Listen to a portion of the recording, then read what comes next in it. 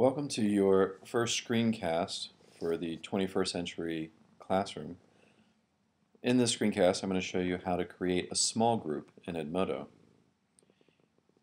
Here you can see that I'm inside a group. This is our group. And what you see over here on the left is the location where all of the groups that you are part of are located. Currently, our 21st century classroom has several small groups representing each week of the class.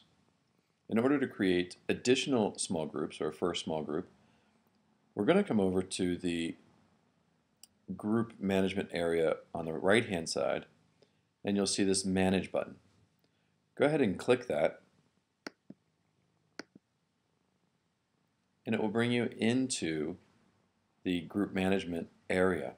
Here we see all the members of the group, as well as a list of the small groups on the left-hand side. We're going to come down here and click on Create Small Group. Once you click Create Small Group, a pop-up window comes up, and now you can type in a name for your small group.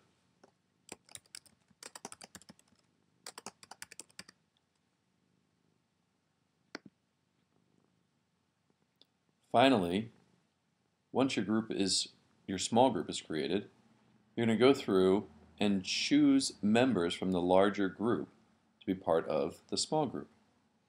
You may choose all or whichever select members you want to include.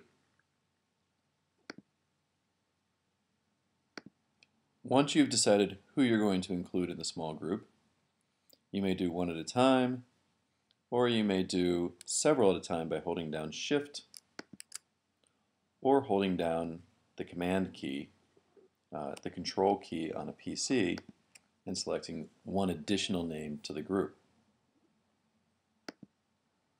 If you want to deselect somebody, you can click with the Control key on a PC or the Command key on a Mac and deselect that person.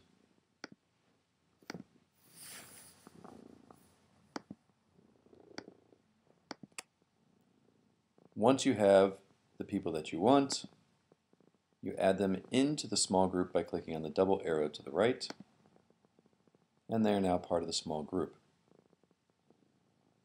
There's nothing that needs to be saved.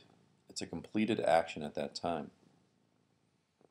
Now to return to our main Edmodo page, we click on the Edmodo logo in the top left, wait for the page to load,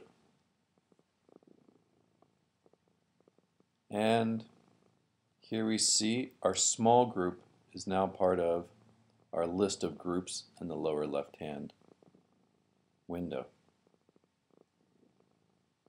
To send a message to the small group, as opposed to everybody, you can click up here where you would choose from among the 5 options.